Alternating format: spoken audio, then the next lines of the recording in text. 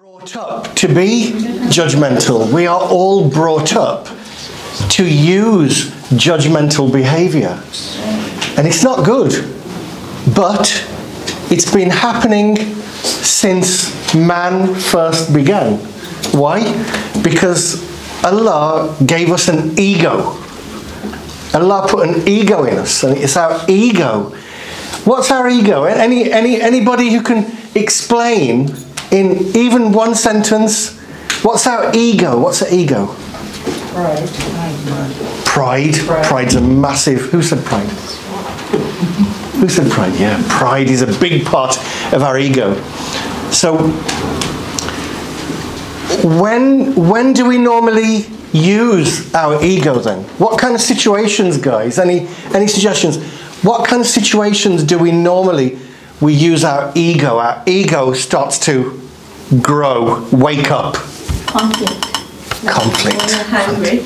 Yeah, when you're angry, when somebody's challenging us, yeah? When somebody's confronting us, pointing the finger at us.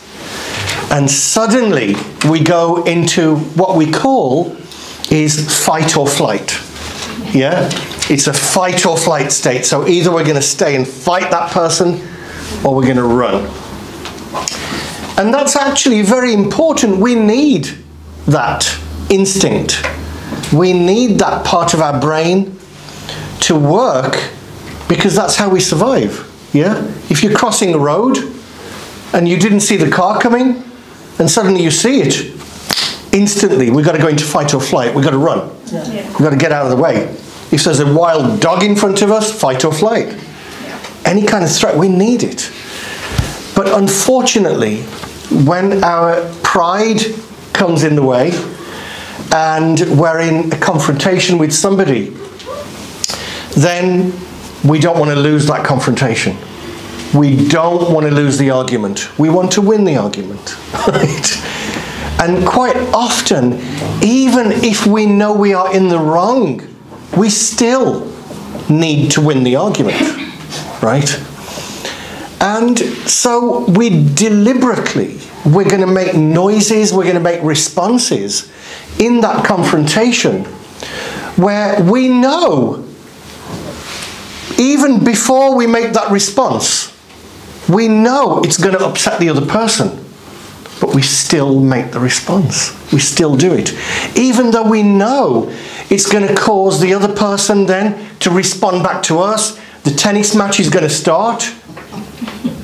And we know as well that afterwards it's going to affect my relationship with this person. This person's not going to talk to me. I'm not going to talk to them. It's going to be days, maybe even weeks, months. Yeah? And then I know at the end we're going to have to pick up the pieces, say sorry, yeah, you know what? I was rude. I shouldn't have said this, said that. Such hard work. Isn't it, guys? It's such hard work. Yeah? This ruins, it destroys relationships. Okay? This natural tendency we have to want to win an argument, it leads us into such dark places in our lives. But I want to start first by just asking, what, if I were to ask anybody here, if you were to think about the word judgmental, what does it mean to you? So if somebody is being judgmental, what are they doing? Any suggestions? Criticizing, picking faults. Criticizing, picking faults. Anything else? What comes within judgmental behavior then? Arrogance. Arrogance, big one. Hatred. Wow. It's another big one. Unconsciously looking down on someone. Looking down on somebody. Absolutely. Undermining. Okay, picking sides, undermining people. Fantastic one. And guys, if I were to look in the dictionary now, if this was a dictionary, or this was a dictionary, I looked into it, and I found the word judgmentally in here, what do you think it would say? It's not going to say, it's not going to have a whole paragraph. People have said many things here. In its simplest form, Okay, in the dictionary, it says to simply be overcritical. To be overcritical. Okay? So to be too critical. For example, a very simple example might be, I might see this book and maybe I don't like the cover. Yeah? So I might say, that's a horrible cover. That's a really horrible cover design. They're drawn by Rohail. Yeah, exactly. Yeah? Such a horrible cover design. Now that, I'm using the word horrible, maybe the person who made it, he's sitting here. And I'm telling that person, that's quite a horrible cover design. Now, that is a judgmental response. That is judgmental behavior. And the reason why is because the person who I'm saying it to, he's going to feel what? What's he going to feel? He's going to feel bad. Maybe embarrassed. Look at all these people sitting here. In front of all these people as well. You're going to feel embarrassed, humiliated. Yeah? What's he going to feel about me? You are judgmental. Sorry? That you are judgmental. Yeah, that I'm judgmental, that I'm nasty, I'm rude. Yeah? English, unappreciative. Yeah, absolutely. I don't appreciate what he's done. Yeah? And he's going to feel what about me? He's going to like me? He's not going to like me, is he? He's going to lose respect for me. He's going to think, next time you want something from me, you'll see then. Yeah? Next time you make something, then you watch what I say. And so to be judgmental, guys, is to be overcritical. Now, what Baijan here said about Allah being the judge, yeah? I want to clarify this, Baijan, as well, because Allah is the ultimate judge. But I believe Allah is never judgmental. Because to be judgmental is to be overcritical. Allah's never overcritical for me. Allah is always just. So whatever punishment He metes out to anybody, it's proportionate. This means that it is based on what they've done. Yeah? So Allah's punishment, I believe, is never judgmental. Allah is the judge. But guys, there are two real massive differences between judgmental and making a judgment. Any idea what? It's making a judgment based on the facts that you know, whereas judgmental is making a judgment without knowing the background, the context. Yeah, kind of. Fantastic. But if I give that a bit more clarity, a bit more sort of clarity on what this difference is. Judgments we must all make all day, every day to survive. Yeah?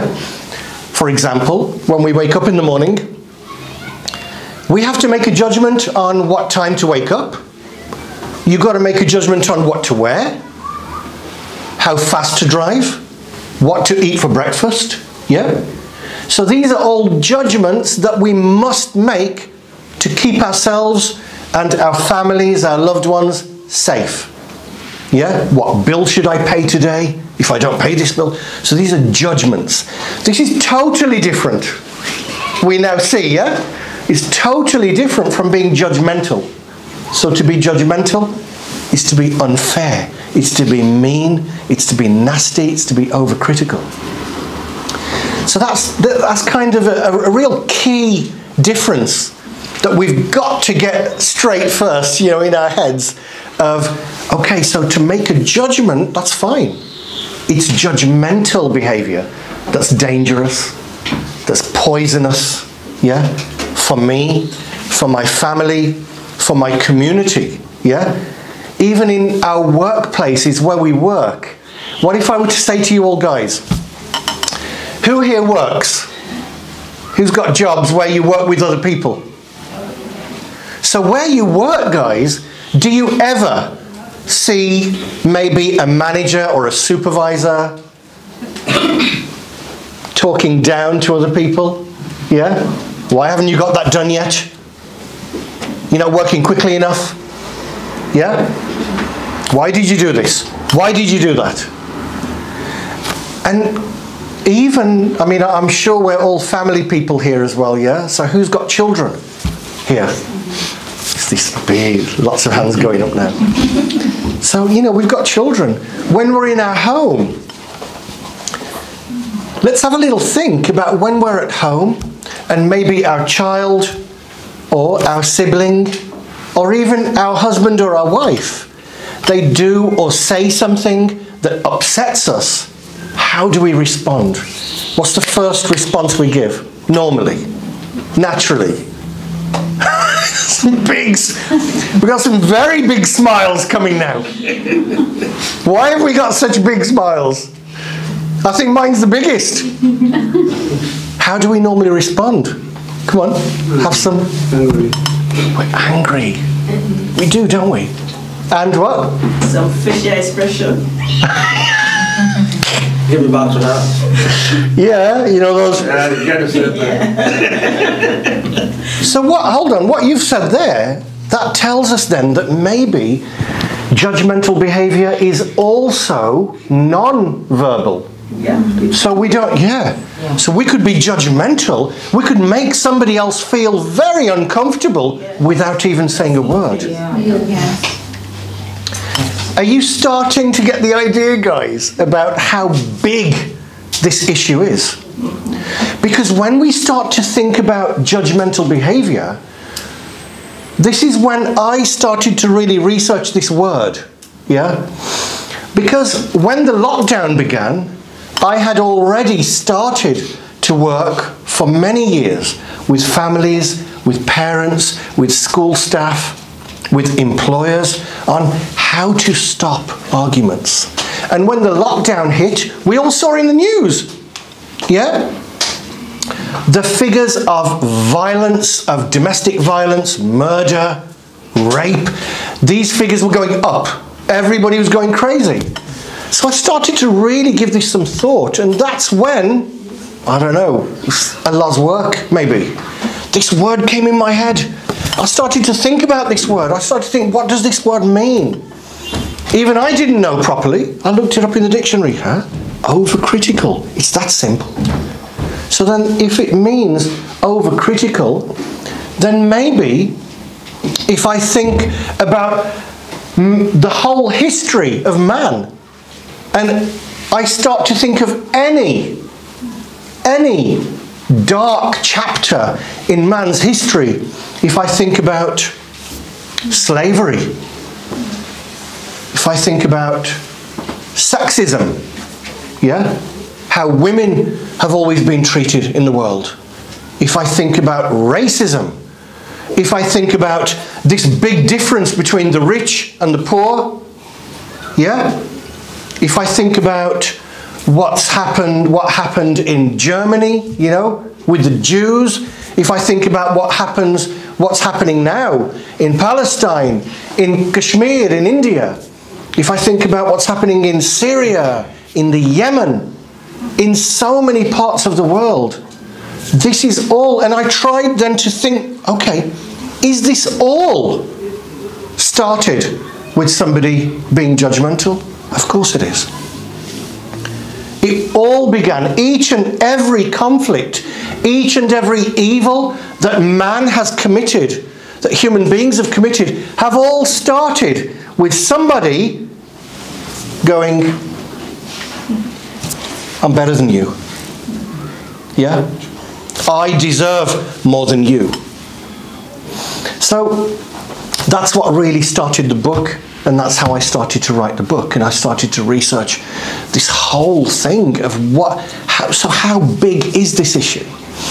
And it's so big that really it includes everything, every issue, whether that's to do with money, family life, marriage, business, yeah, community, absolutely everything. Even, guys, even the way that we treat the planet, even our abuse of the environment, We do this because we think we can. We do this because we think we are superior even to the earth, even to Mother Nature. Allah's Qudrat. We think, yeah, we can. We're human beings. Even this is judgmental. Okay. So really, I mean, this book should be this wide, I think. Yeah? I think if we were to write about everything, it would maybe be this wide. But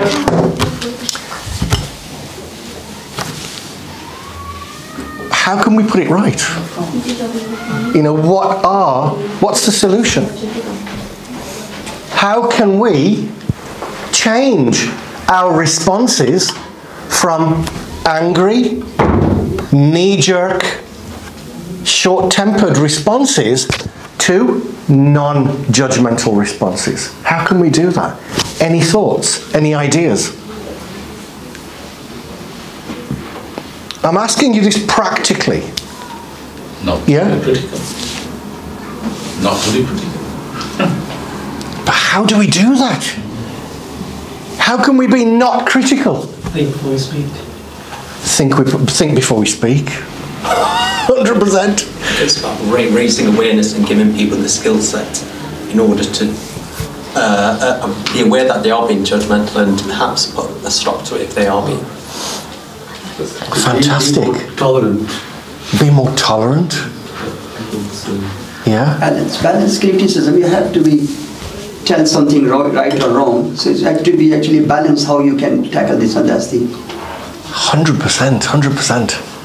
And because we are, what you've all said is absolutely right, you know, that think before we speak, be more balanced, yeah?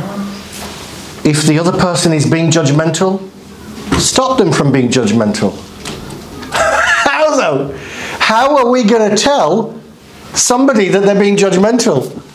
It's the title of the book, isn't it? So if I say to you, you're being judgmental, is this not me being judgmental? I think there might be a distinction between appropriate and inappropriate judgment. Go on. I don't know. It's about not what you say, it's how you say it. Okay, yeah. I agree, totally. I mean, it's also what you say, the words that you choose. Yeah, surely the words that we choose are so important. Yeah, but yeah, you're absolutely right. It's also how we say those words, how we use our expressions, our body language. This all makes either a judgmental response or a non-judgmental response. So what I started to do, guys, was exactly what you're doing here, right? How can we be non-judgmental? How can I start to teach people how to be non-judgmental? And the very first thing that came into my head, guys, was that first response. That's the first response that gets us into trouble. Yeah? It's the angry response. Yeah? It's that look. Very famous look now, sister. Yeah? It's that first response that we must first stop. Okay? That's step one. If somebody said something to you that's made you angry, that's irritated you, maybe your child's misbehaved, maybe you got a phone call from school, and then your child arrives from school, yeah, where you're normally going to say, oh, what's this I've had? Right? Yeah? Or your missus, she's put too much salt in the food. Not enough. It's worse. For me, it's not enough. Yeah? It's when she doesn't put enough salt in. So it's that first response. Number one, it's that first response we must stop. So stop the knee-jerk response. Why? Why should we do it? Look, guys, if we want to stop the knee-jerk response, first we must understand why we want. Otherwise, we don't want to do it. Otherwise, it feels good. It feels great. Yeah? To go bang straight in. It's a bit therapeutic. Just in that moment, it feels good to shout. puts us in control. But then, as I said at the start, remember, when you go in like that, then you have to pick up the pieces. It doesn't do your relationship any good. It doesn't help you. It doesn't help you. It doesn't help the other person, doesn't help your child or your wife or whoever. It doesn't help them. It ruins relationships. So, what we have to do, guys, is we have to motivate ourselves. We have to give ourselves a reason why I'm going to stop that response. It's not easy. And you have to keep practicing it, okay? So I'm going to stop this response. Why? Number one, I don't want to argue with this person. I don't want the argument. It's a headache. Yeah? Why should I want an argument? Number two, I love this person. I care about this person. Yeah? So, I don't want the argument. I care about this person. I want to be in control. I want to be in control. I don't want to lose control. Yeah? Guys, when we're in control, we become powerful. The only way we can have control is with patience and controlling that knee-jerk response. Guys, it's that knee-jerk response that's ruined human history. That one knee-jerk response. So number one, stop the knee-jerk response. Okay, why? I don't want the argument. It's a headache. I care about this person. Yeah? And I want to connect to this person. I want to problem solve. Yeah? Come on, guys. Everybody, we want the solution, yeah? We don't want the argument. We want the solution. Imagine a dunya, imagine a world where everybody, if they're angry with each other, where everybody first stopped. Yeah, thought this through first. Just 1 second it takes, 1 second to make your intention, yeah? To say, right, okay, I'm feeling angry. I'm not going to blow. Yeah? I want to connect with this person. I want to teach this person something. Yeah? I want to bring this person closer to me. This is success, guys. And this is, for me, I believe, this is the real test. Yeah? This is Allah's biggest test for us. Okay? And then thirdly, yeah, I want to problem solve. Okay? So my 3 steps here are stop, connect, resolve. Okay? We've talked about stop. So connect. How are we going to connect? Now remember, this is my little boy. This is my son. Yeah? He's come back from school. His teacher telephoned me. She said he's broken a window. And he was rude to me. Yeah? We sent him home. 2 days exclusion. So he comes home. Yeah? Step 1. Yeah. I'm going to stop. I'm not going to blow up. Okay? Because guys, the other thing is, if I blow up, what am I teaching him? Same. Yes, as he grows up and he gets angry, he's going to do exactly the same. It's all learned behavior. This is the big problem. Yeah?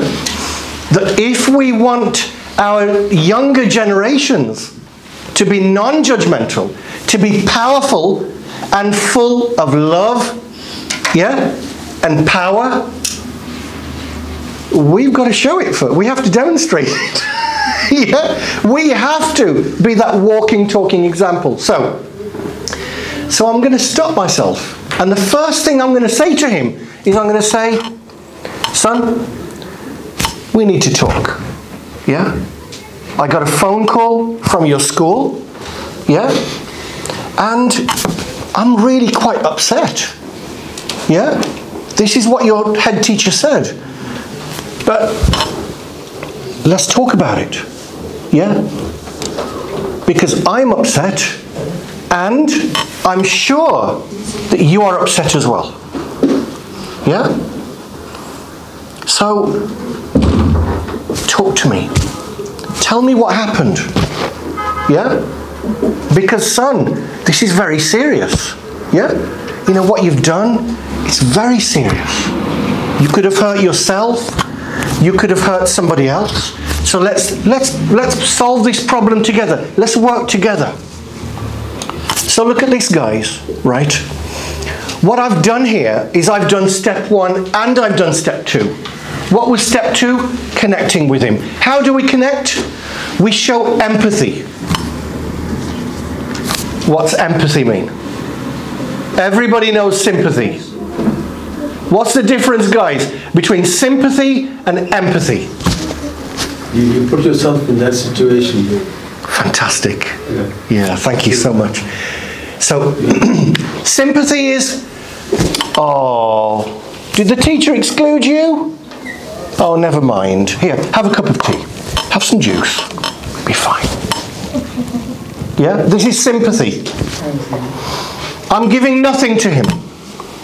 But if I give him empathy, I'm showing him, I'm demonstrating to him, I'm making him believe that I know how he feels. And when I do that, guys, he's connecting with me. He's coming closer to me. Right? But I think maybe some of you are thinking, hold on, he's just smashed a window. Why are you bringing him closer to you? Yeah? You're almost excusing what he's done. Yeah? Why do you think, guys, it's important to connect with him first? To show him first that I understand how he's feeling. And he understands how I'm feeling. Remember I said, this is very serious. I'm very upset. Yeah? I'm very upset. So what I'm doing, guys, is on an emotional level, I'm connecting with him first. Okay? If he believes that I'm angry with him, I think he's stupid, yeah? I think he's selfish, I think he's naughty, he's never going to solve the problem with me. So what I must do first is bring him close to me first. As soon as I connect with him and show him empathy, he's ready then to talk about the part he played, yeah? How he's going to put it right. This is the aim of every parent, guys. We want children who can problem solve independently. Is this right? Yeah. Yeah? This is what we're all supposed to be doing now. Yeah? We have to be problem solving independently. The only way, and this is not from me, guys. This is from world leading developmental psychologists who have said, the only way that you can bring up children who can problem solve independently is if you first guide them towards the solution themselves. Don't give them the solution. Yeah? Give us an example, somebody, of when we give our children the solution. We don't let them think about the solution.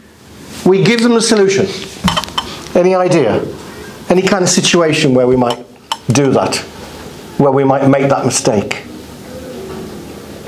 It's everything, like starting from young children when we want to help them in, for example, doing their shoelaces, or with every little thing. Yeah. And then feeding them. Yeah. If they don't have them. Yeah. Letting them feed themselves. Yeah, yeah, absolutely. And I mean, if a child picks this up and they're not supposed to, you say, Leave it there. yeah. Why are you picking that up? Don't do that. Do this. Why did you do this? If you did that, this would never have happened. So what we're doing is we're giving them all the answers from ourselves on the plate. We're not teaching them to come up with the answers themselves. So this is why I've stopped my response. I've connected with my son. Yeah?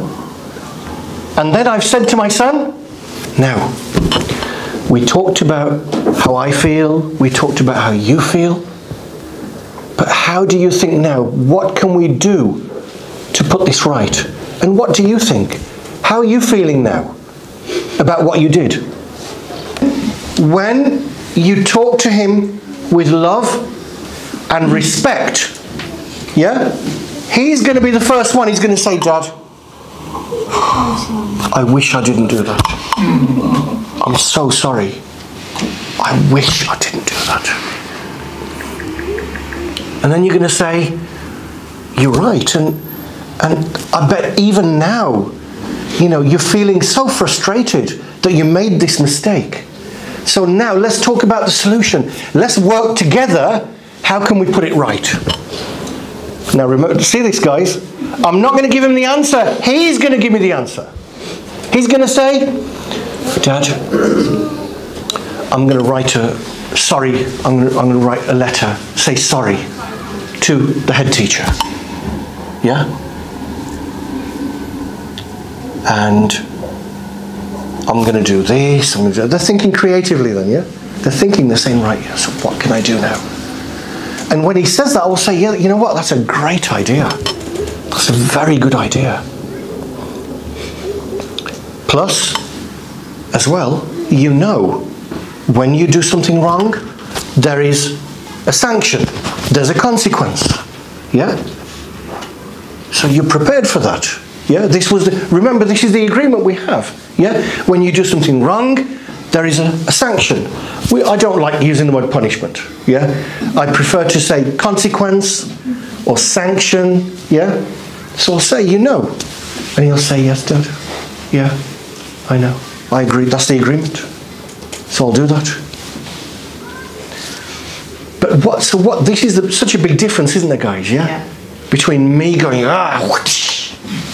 you this, you that, get in your room. Yeah? And then, man to man, respectfully, with love, respect and patience. This was so much more effective. Why? He still loves me. He's connecting with me. He believes that I believe him. I understand him. I understand the mistake he made. And I helped him problem solve. Wow. Guys, this means that when something bad happens in our family, it actually brings us closer. It should bring us closer. These are excuses, reasons for actually making our relationships better. So this is how we can turn negatives into positives. Yeah? One other thing that I love to share with everybody is this example again. Dr. John Gottman, whose work I used, whose research I follow. He's over in the States, and I've been so lucky. I've spoken to him via Skype as well, because when I first started to work with parents and with children with serious behavior problems, I began to contact them. And he contacted back, and we had Skype meetings, yeah, and it was so exciting. But one of the things that he said to me, he said, Rohail, it's so powerful that most parents, we sometimes don't realize that you can turn your own mistakes into your advantage, okay? So for example, if we do shout, or if we do swear, or if we do, yeah, raise our hand, I know we all feel terrible after that, yeah? As soon as we've done it or said it, we think, oh God, why did I do that? Why did I do that? I'll tell you now, I did that half an hour ago. In the car, on the way here. My wife is sitting here, 3 kids in the back, 1 kid, she's playing a game on the iPad, yeah? She's got the volume up. My other daughter, she's in the back, she's saying, turn the volume down. I go, no, turn the volume down. No. Yeah? And I went, Aisha, you need to turn the volume down. Right. Why? I'm reading the sat nav, I'm driving, I'm late. Yeah? As soon as I said that, I thought to myself, why? Why did you have to do that? Yeah? Why could you not hold the response and just talk to her? Yeah? And this is me. Right? But I think but that's why this is so important, you know. Rohail, what you pointed out there is because of the pressure and the stresses, Yes. and the busyness. Yeah. That is what makes us really flip and Yeah. make those instantaneous. 100%. But Baijan, it's also, I truly believe it's also because we have been brought up in this way. As we grow up, all the adults around us, our parents, our older siblings, we watch them. All our lives we watch them. Hey, why'd you do that? Shut up. Come on. So what I'm saying here, what this says, is that we can slowly rewire this brain. Okay? We could slowly retrain, because the brain can be retrained. This has been proven. Okay? How do we learn? Our brain is full of neurological connections, neurons, little tiny neurons. As a baby, one baby is born with more than 8 billion neurons in the brain. These are neurons that are ready. It's like an empty computer hard drive, waiting for data, waiting for information, waiting for input. Now, this is a newborn baby. At our age, we have billions more. Yeah? And each and everything we see and hear and do, or somebody does to us, this makes a recording here. And whenever that experience is repeated, that recording, it becomes more and more clear, more and more deep. Yeah? Somebody said to me, it's a bit like, you know, if you walk through a forest, yeah? The first time you walk through a forest, you're not going to leave very much, yeah, track. Sure. If you go the same route again, and again, and again, this becomes permanent, or it becomes a path, a clear path. This is how our neurons, the connections in our brains work. So imagine, guys, if we're bringing up a child and we're always shouting at them. Yeah? If we teach them that angry means shout, okay? And we do it every single day, that's all they know. They don't know anything else. So, it's possible to rewire our brains through our intention. Yeah? See, if we want it badly enough, if you want to change it, it has to come from us, from the parents. Yeah? So, what do we all think so far? Is this making sense? It does, yeah. Yes, it does. Yeah? Who feels like they could start to think about this?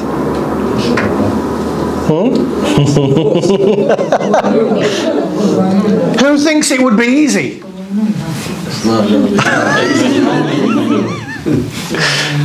We'll get carried away. It's not easy. So just need something to click back and tell us. Yeah. Stop. Yes, stop. This is the big one. This is the biggie. Yeah. Stopping. But the reason why I go into detail about stop is because first we must have the desire to stop. And the way that we can have the desire, the motivation, the inspiration to stop is to just say to ourselves, I don't want that fight. I don't want the fight. Why should I want the fight? Yeah? This fight means anger, relationship breakdown, shouting, screaming, things being broken, and then 1 week, 2 weeks, 3 weeks, no talking. It's horrible, guys. It's horrible. But anyway, just getting back to... Okay, just here. So where do you get that inspiration, motivation? And that is where religious teachings are so important. The Quran and the Sunnah is constantly inspiring and motivating you. Okay? So that is where you will get the motivation, seriously. Not from the TV, not from the politicians, not from anyone, but the Quran and the Sunnah. Definitely not the Quran and politicians. Sunnah is constantly telling you, be kind, be good, be nice, isn't it? Yeah. What does that mean? You need to read it. You need to listen to religious and have those religious books and those beautiful, obviously the Quran is one of your biggest inspiration when you read it, with translation, of course. That is why you need to.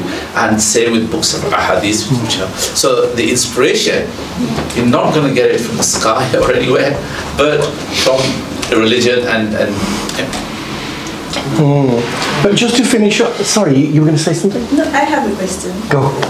Okay, in some situation, we tend to punish a child, maybe just face the wall, just to get them to correct what they do. Okay, when if a child does something bad, and you don't want to get angry in responding to what the child has done, are we allowed to punish a child just to correct them, or just by facing the wall, and when they are done, maybe 5 minutes, 10 minutes, and you call them back and tell them what they've done is wrong, and they have that connection?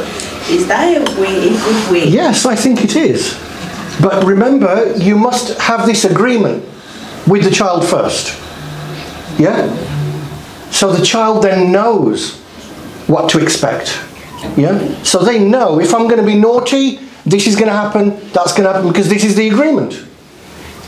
This is what I've agreed with my parents. Yeah? It's like a transaction. Yeah, this is really important. This is what we were talking about last night with the Professor Ahmed, actually, about consent being so important in our as a choice. So we're giving this child the honor. His little child, we're giving him that. Yeah, okay, give us your consent and approval and your permission to agree to this. We both agree now. Let's respect it. The consequence is not coming before. Like every first offense doesn't have any punishment. So you need to agree first. So the next time, then when you not do that, it's become judgment. And also agree the punishments with them first. Yeah, give them, as Baijan here said, he said, give them the respect, make them feel valued, and say to them, look, just like daddy or mummy, if we drive too fast, we get a speeding ticket. Yeah? Okay? If we don't pay a bill, they cut the gas off. Okay? Just like we have to face consequences, you have to face consequences. So let's think about this. What consequences should there be for you?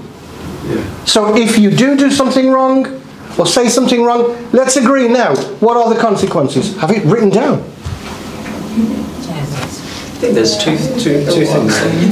You're assuming, forgive me but you're assuming that there's this relationship exists, or the capacity for this relationship exists, and it might not be. But secondly, that the other person would agree to this. Now, initially, you might not have that initial relationship. 100%. You might not have that buy-in. So how would you overcome that? Because culturally, historically, this is a relationship which is going on. Sorry, Doctor, I'm not here. No, absolutely. Great question. Great question. And you don't have this framework, but you're assuming that a framework exists in order for this to occur. Absolutely. So what would you suggest, for example? It might be easy with the child, you have control, but with a sibling or a parent, this is not going to work. Okay. Forgive me. No, it's fantastic. It's a great question. It's a great question. And you're not the only person to ask the question. There are so many people that ask the same question. Which is, it's all well and good. You can imagine the scenario between you and a child, and then you hold the child's hand and you take them through the problem solving. Let me give you an example of, well, firstly, let me just say that it's all based on your relationship with that human being, on your rapport with that human being. If you are constantly, whether this is a child, whether this is your own child, whether this is a child maybe that you've just met, that you've never known before, whether it's a work colleague that you've never met before, somebody, a new manager, anyone, a sibling, a parent, okay? When you deal with that other human being, right, with patience, empathy, and love, you are, even if you don't want to, you're building an attachment relationship with that person, okay? So an attachment relationship is basically where there's trust that's starting to build, to create between you. There's a connection that you're creating with that person, yeah? And how, I just want to give you a quick example of how that translates, how I can use stop, connect, resolve with anybody of any age, right? I'll give you an example. My wife came home from work and she looked very upset, yeah? And you know, at first I thought, well, shall I give it half an hour or so, yeah? I don't want to act too quickly. So I gave it a little while, and she was getting quite, you know, irritated. She was maybe sort of getting angry with the kids. She starts cooking in the kitchen. So I went into the kitchen, and so remember, I stopped my own response. Yeah, I didn't like what she was doing. Immediately I could see, oh, something's happened. Yeah, at work. And you're bringing it home, you're taking it out on the kids. Yeah? That's not acceptable, it's not the kids' fault. So I stopped my own response. Secondly, I went in there and I said, how are you doing? Is everything okay? Yeah? You don't look too happy? Are you okay? Yeah? Put my hand on his shoulder. Yeah? I said, what's going on? Is everything okay? And remember what we said at the start, guys, it's all in what and how you say it, yeah? If I'd have said, what's going on? Yeah? What's going on? Is everything okay? Look at the difference. So I put my hand on his shoulder and I said, is everything okay? Yeah? And instantly she just said, this stupid manager at work. He did this, he said this to me in front of all the others, he said that to me. Yeah? Okay? Now, empathy, watch this. Immediately, I said, I bet that made you feel so embarrassed. How awful, how horrible that is. You know, he didn't have to say that in front of the other staff, he could have taken you to one side. I bet you felt really embarrassed. Immediately, head starts doing that. Yeah, you're right. I felt embarrassed. I felt humiliated. So what am I doing? I'm just connecting with her. All I'm doing is bringing her close to me, and I'm making her believe that I know how she feels. Yeah? Immediately, guys, you know the pot that she's doing that in? Yeah? No, she's just doing that in it. It's calmed her down, right? Now, the developmental psychologists, they've proven this. As soon as you show a little bit of love, a little bit of empathy, yeah? That fight or flight state, that calms down, yeah? And something else I haven't told you is, guys, we have a nerve, a big fat nerve. It's called the vagus nerve. This goes from our brain, okay? It goes in our body and it connects to all the major organs. It connects to our stomach, heart, lungs, kidneys, liver, yeah? This nerve, right, the job of this nerve, so it's spelt V-A-G-U-S, not Las Vegas, yeah? But the vagus nerve, its job is to regulate all of our major organs, okay? And it's connected to the bottom part of our brain that deals with our emotions. This is a last test, right? So the only time this nerve is doing the work properly, it's operating properly, is when we're relaxed. Okay? This is why, guys, when we're stressed, when our life is full of stress, we're getting ill. Okay? Because when we're stressed and we're anxious, our vagus nerve is not working properly. Okay? It's not stimulated. Yeah? So her vagus nerve, it started to work, and she started to calm down immediately. So then I said to her, so then we're already at the solution part, stage 3, yeah? And I said, so, let's work this out then, because obviously you're so stressed out, yeah? What do you think you could do then, tomorrow, yeah? How can you, remember, I'm not giving her the answer on the plate again, yeah? She's going to problem solve. Why? Because even adults, yeah, when we say, look, do this, and then everything's going to be okay. She's going to think, oh, yeah, smart. He's the smart one, yeah? I'm the stupid one. He knows best. So again, we say, so what do you think you can do then tomorrow? Yeah?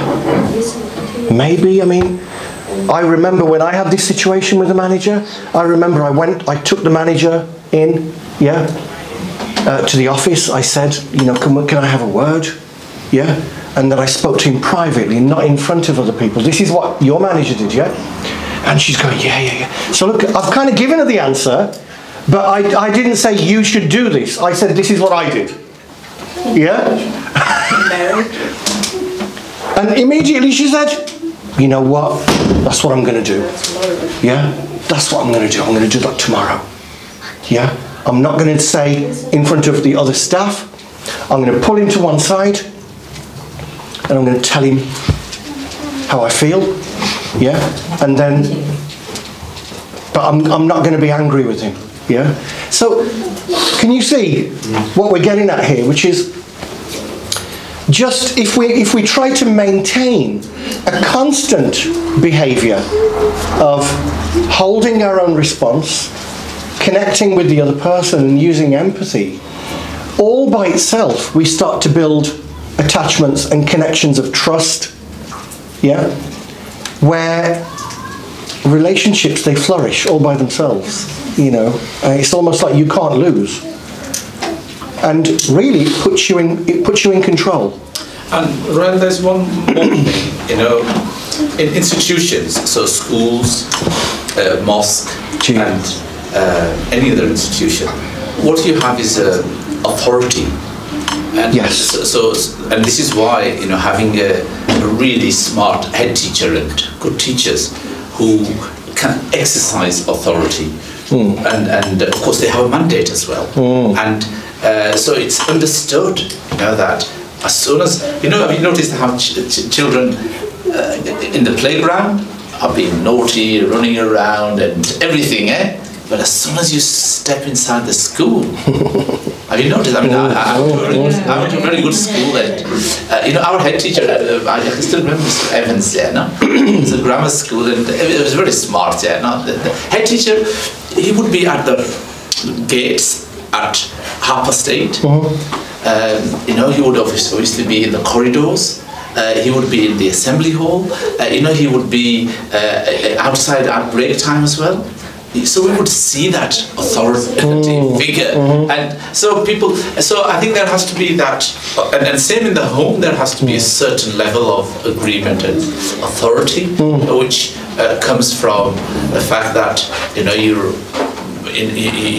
spending on them, caring for them, and you have. So there is, you know, there is that part of it as well. Absolutely, you know, absolutely. Relationship. Yeah, 100%. But just to finish off, the story about when I was in the car and I shouted raised my voice at my daughter. Gottman said to me, he said, one of the most precious gifts you can give your children is to say sorry, is to apologize to them, is to demonstrate to them, yeah, that when we apologize, this is not us showing weakness. This is us actually showing strength and control. Yeah? So immediately I said, look, Aisha, I'm sorry, I should not have raised my voice. Yeah? There was no need to do that. But Aisha, can you see how Khadija was getting irritated? Yeah? Can you see that? And she went, yeah, all right, fair enough. No argument, yeah? And just by saying sorry, I was in the driving seat again, quite literally. Yeah?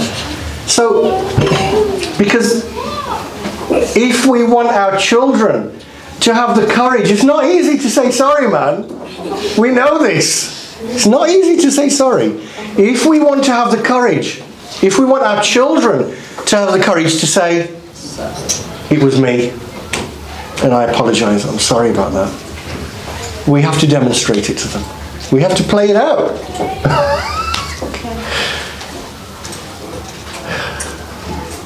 My throat is dry now, you know. Well done, Rohail. But that's more or less, guys, a very condensed version of what I'd like to share with everybody. You have some water.